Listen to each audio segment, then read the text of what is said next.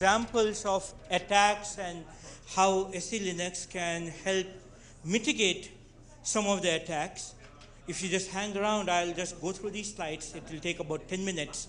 And you'll have some flavor of what you can do with SE Linux once you have it on your system. I'm going to use this, the paradigm of patterns to go through the attack and defense mechanisms. A pattern is a general purpose solution, a general purpose example of how things can be done. It is not specific to any particular system or example. So let's see. Oops, I'm going the wrong way. All right, phase one attacks. Let's look at the buffer overflow attack. Okay. The name of the exploit is buffer overflow. The goal is to inject malicious code on the stack or in a server application so that something running with privileges does stuff that you want to do. So the constraints on you are you've got to actually discover a buffer overflow in some kind, whatever you're trying to exploit. And then you've got to actually deliver the user input that will cause the buffer overflow. The solution steps are fairly straightforward. How do you protect against this? Well, if you're an application writer, you compile with certain things. You make, as a sysadmin, you can make the stack non-executable. You can have the no exec patch in the Linux kernel. But you can also help out with security policy where you can contain a buffer overflow attack even if the stack is still executable and you haven't gone over to the no exec patch. What you do is you set private file types for your application. So you got log files, the files that the application uses, configuration files, the executables, are all put in a different security domain. By default, nobody is allowed to execute your application. So, and your application cannot access any of the rest of the system because now your application lives in a security domain by itself. Then you add in rules that allow your application to run and access its own log files, write to its own log files. You don't allow it to modify the log files. You can say that your application can create a new log file, it can append to a log file. It can only read from a configuration file. So you're limiting your application's access to its own files.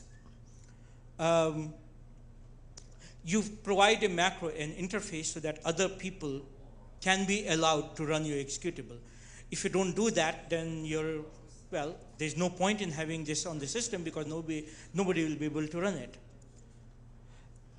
If you do this, if your application is compromised, nothing else can be affected because your application does not have any rights to access any other file on the system. It can read its configuration files, but it can't write to them, so it cannot even affect itself on the next time it runs. If it can only append to log files, the hacker, the person who has broken in, cannot erase all logs of the intrusion. And nobody else will be able to run your application unless you have given them explicit permissions. So if some other application is compromised, they won't be able to fire off your application and access the resources.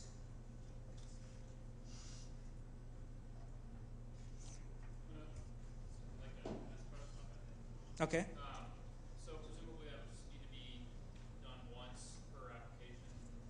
I mean, it will be slightly different, but let's use Apache as an example. Somebody initially would go through and figure out what things Apache needs to do. You might need to modify it because you might have additional log files or something. All right. I think I've got that. Okay. Let me answer this, and if I have missed something that you needed to ask, I'll come back to it. The question being asked was, what does it take Does it only have to be done once for an application? Say take Apache, what does it take to write policy for Apache? Configuration files, log files, etc. Well, the first thing you do is, somebody who's writing policy, you put Apache, the executable, in its own domain. You try to run it in permissive mode, and SE Linux will spit out all kinds of warnings that, hey, Apache tried to access that config file. You look at it, if it feels right, you write down that policy rule.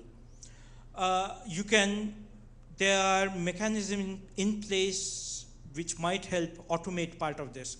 Look at what kind of error messages are emitted, apply heuristics. There's a little bit of an AI kind of thing thrown in, and out comes a look up Polgen, apt-get show Polgen, Polgen. And no, not Polygen, Polgen without the Y. So, and that gives you a hint of how you can get right policy.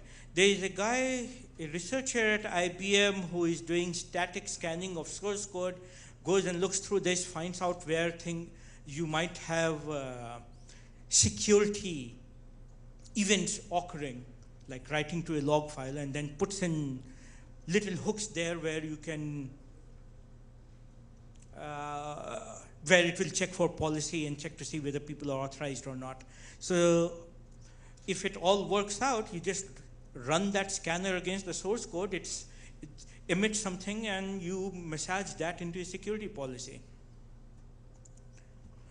But once you have written it, every upgrade, it has not, in my experience, I've written an Apache security policy, and newer versions of Apache don't require changes. But apparently, writing a policy requires good knowledge of application. So the final goal should be pushing the policy upstream. Do you think it's possible? Most upstreams right now are not really into SE Linux, because it's not deployed widely enough for them to be able to want to spend that kind of time. So for the near term, pushing policy upstream, while it is desirable, is not likely to be realistic. However, you don't really need that fine-grained knowledge about the internals of the application, because you just let the application run, see what SE Linux doesn't like about it, and then you have at least something to go on. You still need to go and look and see if the application needs to be doing that. But at least now you know what you should be looking for. Just letting you know that this is a recording, and this is actually recorded too. Oh. So if you'd like to have a recording which will end up on the DVD of this, then please pass along questions. Okay, I wasn't aware that we were recording, but I will do so now. You can use the voice microphone for speaking not to the question. This is the next little thing. I found this a really interesting exploit. There were people who were, this is actually a two-level exploit. Somebody found a vulnerability in Internet Information Server. They infected that, and they set it up so that when Internet Explorer came to it, it was given a JavaScript snippet to run. The JavaScript snippet caused Internet Explorer to go to another website and download something from there and execute it. The second website, of course, was the hacker's website. What was downloaded was a keylogger. And everything that was typed into Internet Explorer from that point on was logged and sent over to the cracker. This, of course, won't be possible if they were using SE Linux, because a web browser wouldn't be able to run a downloaded keylogger because it's not authorized to. The deny by default helps us here. The web browser would most likely not be able to even send data to a site like that because the information flow path would be prohibited. The information is not coming from the user's keyboard, it's coming from the keylogger and going across that, which is not permitted. So the policy that we will create would to create a sandbox not just for the web server but for the web browser, restrict access to local files. For example, my Firefox should not be able to read my GPG keys. It should not be able to execute any random binary. And outgoing network connection should only be possible, say if they modify the keylogger to send the data directly, it shouldn't be allowed to talk to the network because outgoing network connection should also be restricted.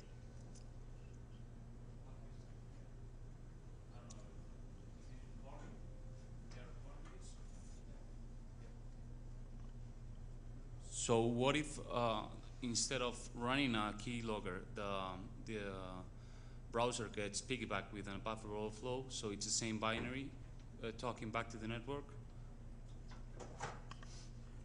A security policy can't protect you against everything. So yes, if there was a two-level exploit in which first they exploited the web server, and then they came back and found an exploit in the browser that you are using, then anything that the browser has access to could be disclosed to unknown locations. My tip for that is don't run Internet Explorer. You can't do everything in a security policy. It just makes harder to crack your box.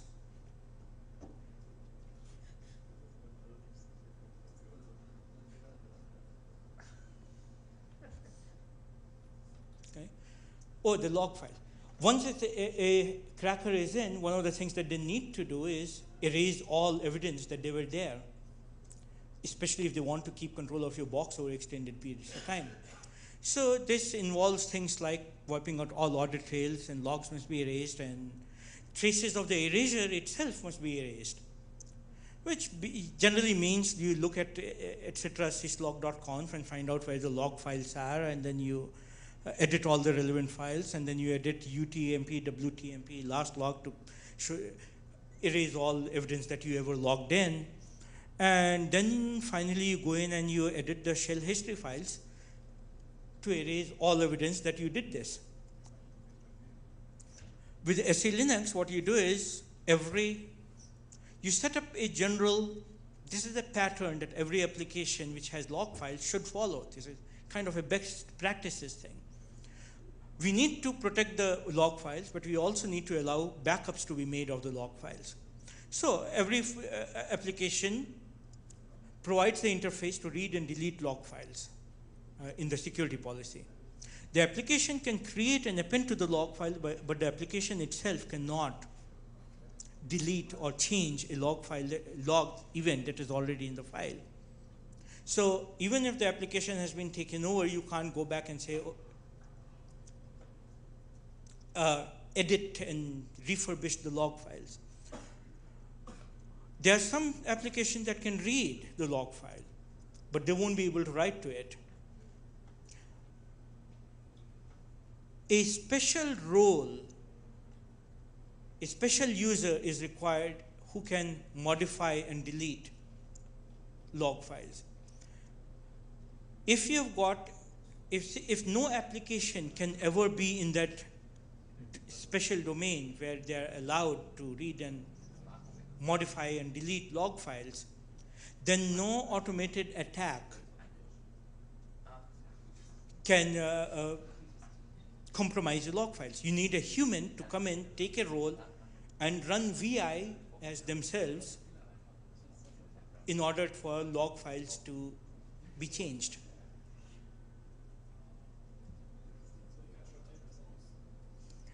Log rotation is split up into two parts. The first part is the last particular log file in a sequence is deleted. Then normal log rotate runs, and now it finds that the last file is not there. So say log.6 was deleted by this special application. Log.5 can now be moved to log.6, etc., etc. So log rotate can still continue to work as long as it runs after the log scrubbing utility. There are examples of log scrubbing.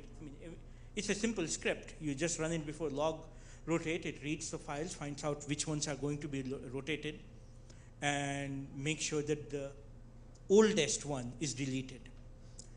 Or better, you make sure that the oldest one is moved to a separate directory there that and only deleted from that other directory, say once a month.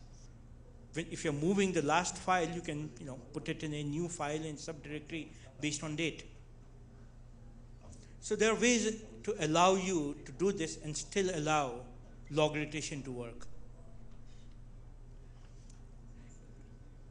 Complicated, yes, but then security is not easy. Which is why I spent so much time trying to scare the living daylights out of all of you about how bad the situation is out there. And it is bad.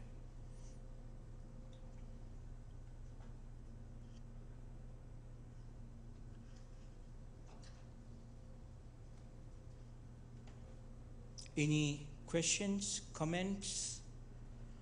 At the Hack Lab, I can pull up an example. I can write up a little SE Linux policy for, say, module foo, and explain what I'm doing in that policy so that people can have an idea of what's SE Linux policy writing feels like. Okay. Thank you guys for staying for this part.